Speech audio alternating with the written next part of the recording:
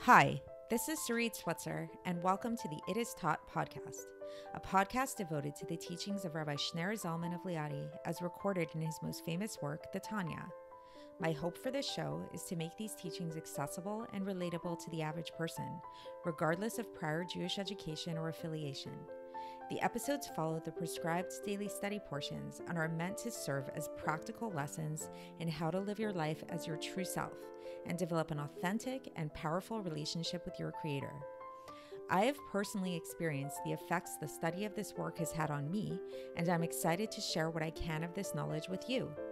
So please join me on this journey of learning, self-growth, and connection with your source.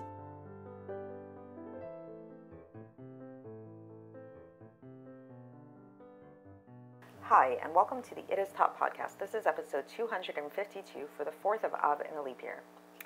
So you most likely have heard the famous story, originally taken from Aesop's Fables, called The Boy Who Cried Wolf. If you haven't yet heard this story, or if you have, and you need a little bit of a refresher, then here we go. I'm going to remind you guys of what the story is. So the story goes that there was once a young shepherd boy who was tending to his flock of sheep, and he was feeling kind of bored. It was a pretty boring day, and he was feeling very lonely. So he decided to do a little prank, and he started to scream out, "Wolf, wolf, wolf," as if there was a wolf there. And lo and behold, it worked, and people started to come in a panic and came to his rescue.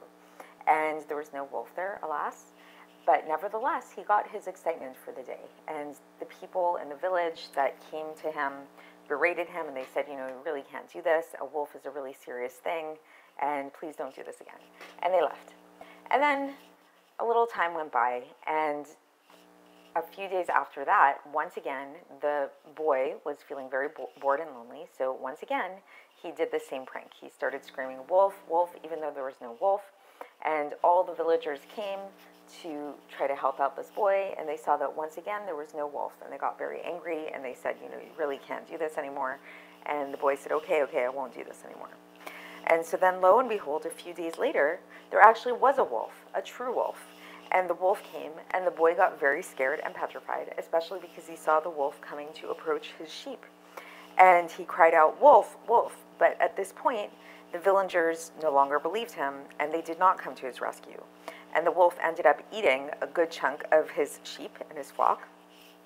And the boy ended up running to the village, crying and weeping and telling the story. And eventually, when they checked, they saw that this indeed was true, and that the boy's sheep really did get slaughtered by the wolf. And they said to the boy, listen, if a person lies enough times, then they won't be believed even when they tell the truth. And this was a lesson for the boy for the rest of his life. And this is a lesson to people, to kids reading this book, and adults, that you really should be an honest person so people will trust you when it's really needed. So why am I bringing this up? Because this very much, we can relate to this in terms of what we've been talking about. Yesterday, we started talking about this idea of forgiveness, and God forgiving, and man forgiving, and the whole idea of what happens if you do a wrongdoing to somebody. And if you do something wrong to somebody, whether it's God or whether it's to man, and then you go and you ask for forgiveness, then we know that according to Torah, then we are supposed to forgive the person immediately when a person comes to us. And we learn that this is so much the case that if you approach somebody and ask for forgiveness 3 times and they don't forgive you, you don't actually need to persist in asking for forgiveness anymore, because that's something that a human being should do. And we talked about how this, when it comes to God, then this all the more so when it comes to God. God is all forgiving, all embracing. So it's like if we ask God for forgiveness immediately, then God will immediately forgive us. Today, we're going to really talk about why we praise God in this way. Why, if this is a trait that even humans are supposed to have, that we're supposed to forgive people immediately, what's so special about this trait when it comes to God? And to me, I think the best way to understand this, and how we'll understand this in the Tanya, is by looking at the story of the boy who cried wolf.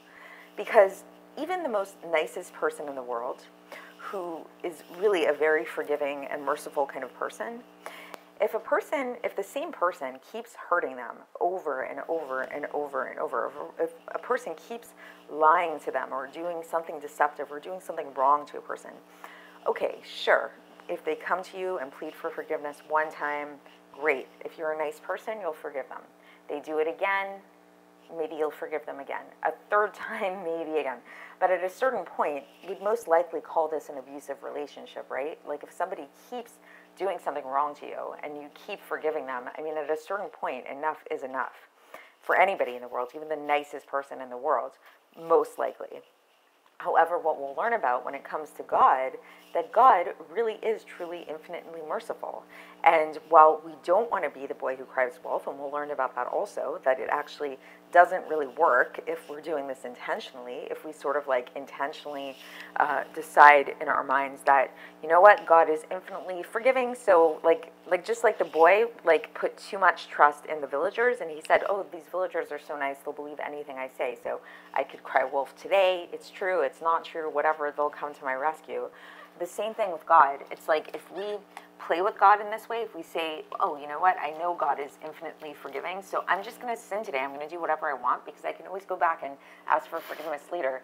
It doesn't really work. God's onto you, so that's not going to work. However, if we're sincere and if you really, really do regret what you did and you really do approach God sincerely for repentance, then there is no limit, and you can actually do this an infinite amount of times.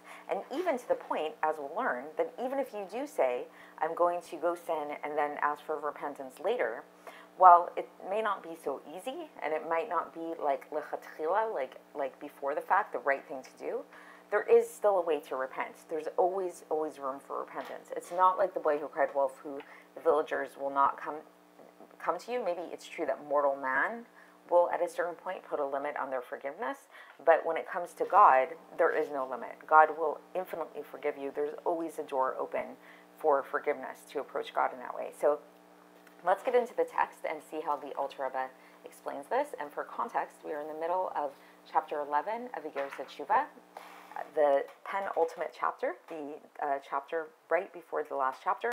So here we go. So the Alter Rebbe begins leaving off from last time, where we talked about this idea about how it is that we know definitely with certainty that God's going to forgive us, is that we say this in our prayers. We say, forgive us for we have sinned, and then right after that we bless God for saying that He is the merciful God who forgives, who is abundant in forgiveness. So we're basically saying with certainty that God is a forgiving God, and God will forgive us from our sins, and we can be assured of this when we pray, when we approach God for forgiveness. And so now the Alter Rebbe is kind of asking a question here. He says, why is it that we're praising God in this kind of way, like that He's so forgiving? Like we talked about the fact that man should also be forgiving. So it's like, what makes God so special? If a person is supposed to forgive just like that also, what's so special about God? And we see that this is in Ezra, the Alter Rebbe says that this idea of Rav Lisloch, what does this mean about that Hashem is abundant in His forgiveness? This means that in contrast to a mortal person, if a person were to sin towards another person and then ask him for forgiveness, and then the second person were to forgive him, and then afterwards the person would go back and repeat it again. So imagine, let's think of a very concrete scenario. Let's think about a marriage. Let's think about a husband who acts in an abusive way towards his wife. So let's say he hits his wife. Let's be really extreme, right? And let's say that the wife, she realizes he was in a really bad state, whatever, and then she goes and she forgives him. Okay, that was like a one-time offense. Let's say he goes back and he does it again. Then after doing it again, it's going to be really hard. Even if the husband grovels down on his knees, that second time that he hits her, it's going to be a lot harder to forgive him. All the more so if he does this a third time, a fourth time, right? It's like at a certain point, enough is enough. And the woman, any rational person would say that she would be really an idiot, and really there'd be something wrong with her if she would just stay in such a marriage. However, when it comes to God, then there is no difference between one time and 1,000 times, because forgiveness comes from the attribute of mercy. And and when it comes to God's attributes, there is no limit to God's attributes because they are all infinite in nature. So it's like our attributes basically are limited. So we're talking about this extreme example of like a husband beating his wife, but even like on a more subtle level, let's say you have a friend who keeps doing something to you that is not so nice. Like let's say you find out that your friend said something not so nice about you behind your back, and then the friend asks for forgiveness and you forgive them, and then they do it again and you forgive them again, and then they do it again and you forgive them again. Even if you know that they're being sincere every time they approach you for forgiveness, at a certain point it's like it's like you don't have an infinite amount of mercy. It's like how much can you give to them already, you know?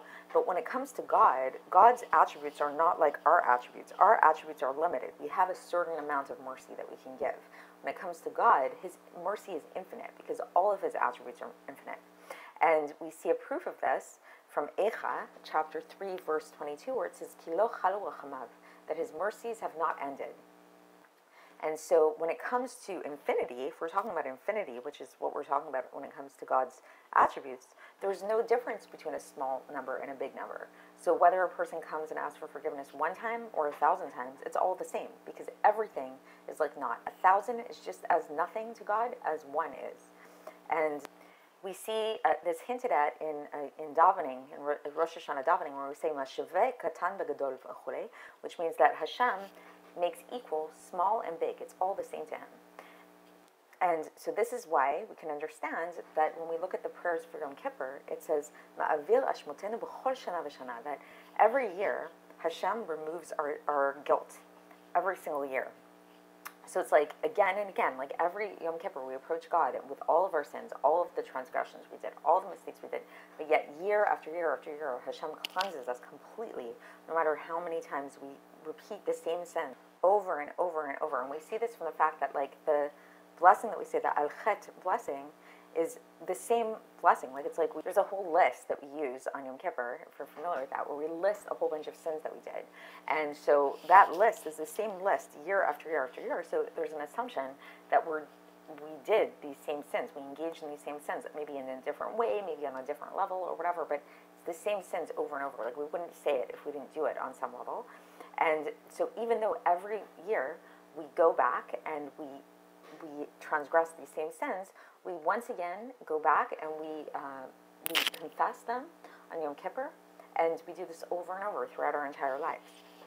And not only every year does this apply, like it's not just like once a year we do a sin and then we go and we get atoned for it on Yom Kippur, but actually 3 times a day.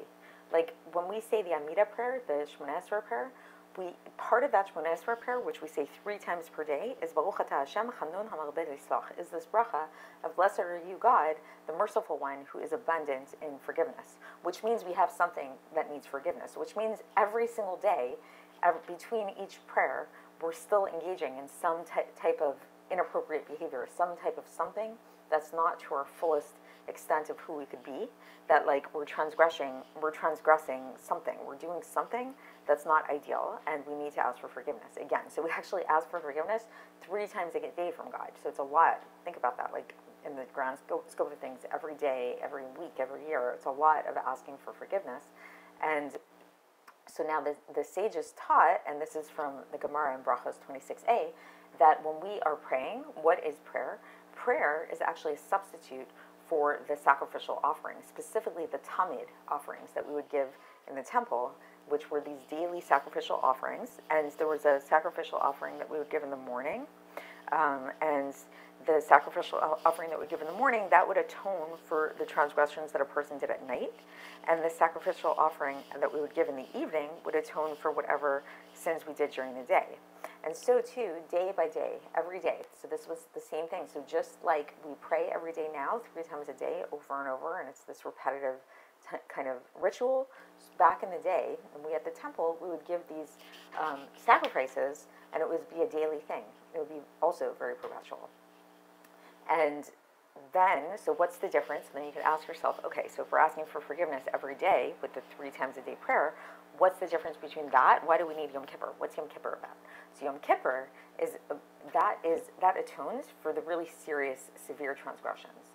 And the tamid, which was this korban tamid, this sacrificial tamid, which was an olah offering, this would only atone for the positive commandments. And so too now when we pray, this prayer is, together with tshuva, is likened to this olah offering, this tamid offering that we would give. It also has to do with the positive commandments. So it's not, when we pray three times a day, what we're asking for forgiveness for is for neglect in positive commandments. But when it comes to the negative commandments and the more severe type of things, that we really need to wait till Yom Kippur. And okay, so now going back to prayer and going back to this thing that we say it 3 times a day, we're asking for forgiveness. So a person might say that doesn't this fall into the category of Iggeres, which is that, like, I will sin and then I will do tshuva. So this is an idea that's brought up in the Gemara in Masechet Yoma, page 85b, where there's this idea that if a person says, like, if they rely on tshuva for them to sin, their tshuva is not accepted. So it's like, let's say if a person says to themselves, you know, I'm really hungry right now, and there's a sandwich right in front of me, and like, I know I'm supposed to say a bracha, but I don't care. I'm just going to eat the sandwich right now without saying a bracha, without benching, and I'll make it up later. I'll just do tshuva. What's the big deal? So that's not allowed. And it says that, like, there's this idea that if a person does this, if a person sins with the thought in mind that they'll go back and do tshuva later, then it says that the opportunity to repent will not come to them. En maspikinu. So it will not be brought to them the opportunity to repent. So what does this mean? So now the Alter Rebbe elaborates on this, and he explains this in a little bit more detail. He says, okay, this is talking about a situation where at the moment that a person is sinning, they could have overcome their Yetzer Hara, but they're just relying on tshuva. So it's like, again, the person's super hungry, and it's like they could say the bracha. They could, if they really worked on themselves, if they really just took a moment to breathe and, you know, had a little bit more patience, they could have said that bracha, but they didn't. And they just said to themselves, whatever, I'm just going to eat the sandwich and then I'll do tshuva later.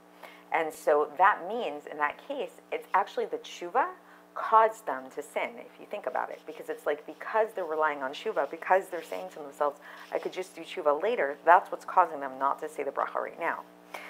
But, however, says the Alter Rebbe, even if they're not granted the opportunity to do tshuva, this idea of en maspikindo is the language of the Gemara, that it's not, they're not given the opportunity, it's like it's not brought to them in this readily way. If they really, really push, and they're really strong, then, and they can really overcome their Yetzer Hara, and then they do tshuva, their tshuva is nevertheless accepted. So again, so in this scenario, let's say somebody is super hungry, and they say to themselves, you know what, I'm just going to eat this food, I'm not going to say a bracha now, I'll just do tshuva later. So if that really happens in the moment, but then later on, they come to this realization, and they come to this sense of remorse, and they really do tshuva, and they really are like, wow, I should not have done that, I should not have relied on tshuva, they can still get to the point where their tshuva is accepted. And so, okay, so now, the Alter Rebbe brings up a question. He says that every day, when we say this prayer of Slach Lanu, forgive us, we preface this prayer by saying, V'achzirenu b'tshuva shlema lefenecha, which means bring us back with a perfect repentance before you, meaning so that we will, like, meaning to say that we want to go back to a place like where we will not fall anymore. So like, it's like we're basically saying to God, I'm so sorry, I did that, please bring me back to how I was before, and I'm asserting right now, I'm making a resolution that I will not do this again. And so too on Yom Kippur, where we say, Yehi ratzon v'fnecha shelo chata od, that we say, maybe your will that I sin no more. Like, we're asking God to really, really make us strong so that we don't sin anymore. And in this case, then God readily accepts his tshuva, for sure. And it's like the opportunity is most definitely granted, no matter what. As we see that the sages taught, and this is from the Gemara in 2 places, where it says in Shabbos, Masechet Shabbos, page 104a, and in Yoma, page 38b, where it says, Habalater masi'inoto, that a person who comes to purify themselves, he's given assistance in this. And the Alter Rebbe really points out this word haba, whoever comes, meaning as soon as they come. And so this pardon and forgiveness is given to them immediately. So that's the end of this section. And so just to kind of break that down and bring it back to the boy who cried wolf, is that the amazing thing about God And it really is in large part, because God really knows what's going on the inside for us, which was not the case with the farmers, with the villagers, and the boy. But God knows if we're sincere or not. And if we really, really are sincere, it doesn't matter if we sin a million times, because we will sin a million times. That's the nature of being human. That doesn't give us the excuse. That doesn't give us like the carte blanche to just go out and do whatever we want and say, you know what, I'm just going to do tshuva later. That's not how we should live. We really need to work on ourselves to the best of our abilities, and hopefully, like, the better you become throughout your life, hopefully you're moving in a certain direction so that your sins even become more refined, so to speak. So it's like it's not anymore about, like, maybe you start off where the challenge for you is not to eat a cheeseburger, and then the challenge for you is like not to forget to say a bracha before you eat a regular kosher meal, and then maybe the challenge for you is to have the proper kavana, proper intention before you say that bracha. So it's like we are constantly growing. Like, it's not something we need to be despondent about. Hopefully, if you're constantly doing tshuva, you're growing and becoming better. Nevertheless, there's always more growth, and there's always times that we fall, and we are going to fall because we're human. But God, unlike man, has the infinite capacity to forgive. So it's not like the boy who cried wolf. Like, yes, we are the boy who cried wolf in a certain sense, but it doesn't matter, because when it comes to God, God is not like a man who, like, enough is enough, and it's like, okay, you asked for forgiveness too many times, I can't handle this anymore. For God, it's infinite, and he is all-embracing, all-encompassing in his forgiveness. So it's nice to think of that.